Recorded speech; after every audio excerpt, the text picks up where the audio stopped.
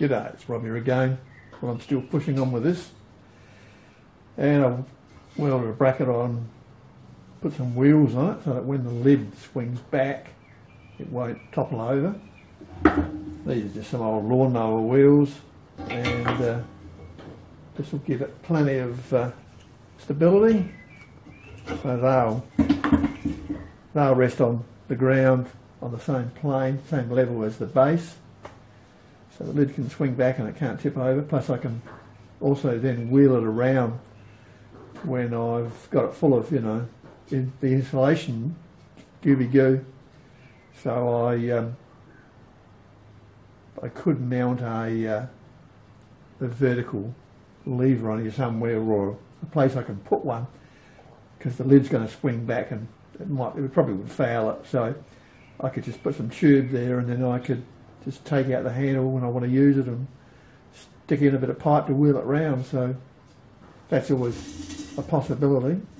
Yeah, so that's just old scrap. The welding is fair middling. I'm not the welder I used to be, but I get by. And underneath, you can see the way I did it. I just brought it across and hooked it under the edge. It's getting heavy. And just tacked it, and then I slipped this and folded it back a bit so I've got the same plane, pretty much. So that's going all right. What else have I done? Whoops. She's just balancing up there. And you can see I've got a handle on it now. So I can just pivot it back, lift it up, swing it back. And it's back from the heat, so with a gloved hand it should be okay. That goes back through there. And then I put a positive stop on the lid so that around, you swing it back and it just brings it in line. It's a matter of whether I swing it left or right. I'm right-handed, so I thought I'll have it so I can swing it back that way. And then I'm going to have to put a slot in here somewhere for the crucible arm or holder to go in, so I'm going to slot it down here or here. I haven't figured that out yet. Just may get these wheels done, and then I can get on and put the mix in it, I think. Well, I'm getting pretty damn close now. So yeah. So here's some reasonably flat cement, and we can just swing it back, and it can't topple. The wheels don't let that happen, so that's working really good. Yeah, I'm pleased with that. Yeah, so that's what you want, some wheels.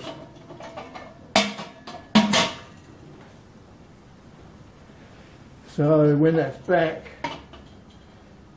yeah, any handle to tilt it back, to can it back on that end is going to be in the way of the lid. So I'm going to have to make any handle that goes on there removable, so I can just stick it in and wheel it round. That shouldn't be any problem.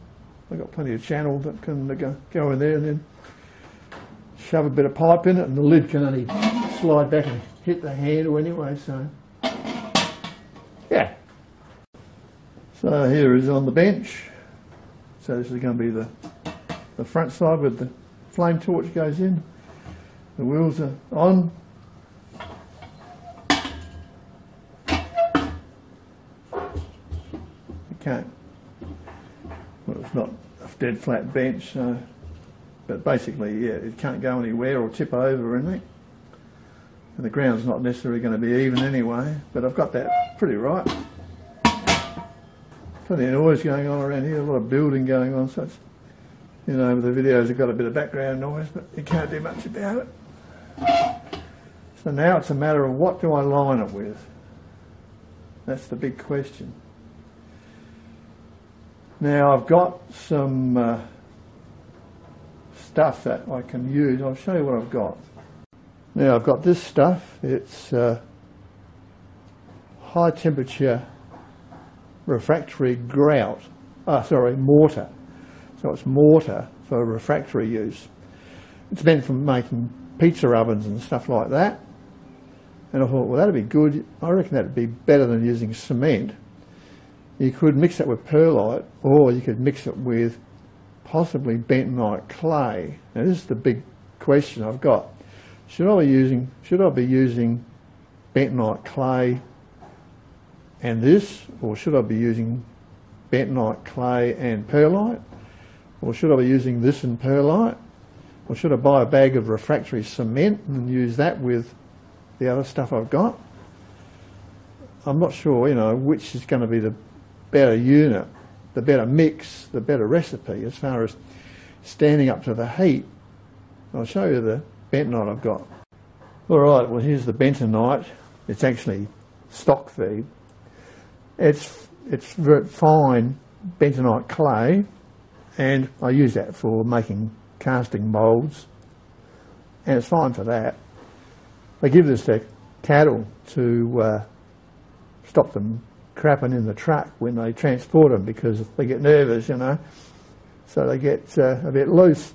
So they put this in cattle feed, and it could even be a conditioner, I'm not sure. It's also used for lining bore casings when they drill bores for water, for windmills and stuff.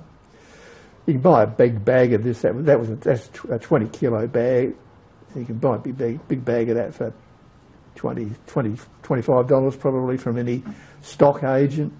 So, you know, don't go buying cat litter. You can get this stuff and it'll do the same thing.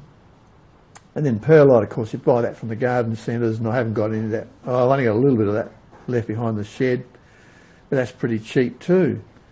So yeah, I'm in a bit of a quandary now.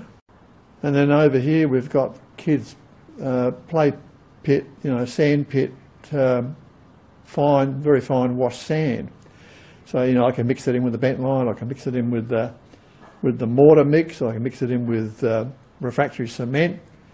So I've got all these options, and I'm not sure which way to go with this. I want it to be durable, and I know that perlite will crumble, you know. It definitely packs up. I'll show you the old furnace I've got.